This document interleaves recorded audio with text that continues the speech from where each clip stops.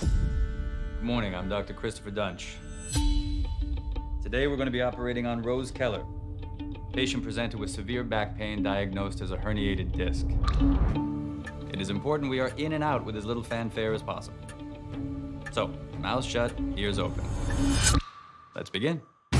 Hey, doctor. I heard you came across some of Christopher Dunch's surgeries. Sir, there's a lot of bleeding. Focus on your job. How is the patient? Perfect. There's a hemorrhage here, you need to fix it. So there were no complications? I don't have complications. I can't make sense of this. It's like he knew what he was supposed to do. Then he did the exact opposite.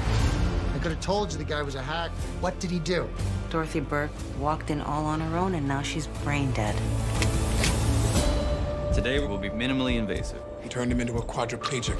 Work ethic was second to none. Well, Ted Bundy was a good worker, too. We all make mistakes. But not you. No, ma'am. Dunch has 2 deaths. Texas has executed people for less. All due respect, Dr. Kirby, you don't understand the law. You don't understand who we're after. Dunch is never gonna stop on his own. You have to protect the public and suspend his license. My patients mean everything to me, and the longer I'm here, the longer they're in pain. You heard these people. You saw what he did to them.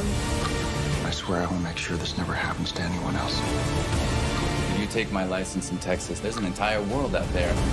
The system is broken. I have a suggestion. It's a bit extreme.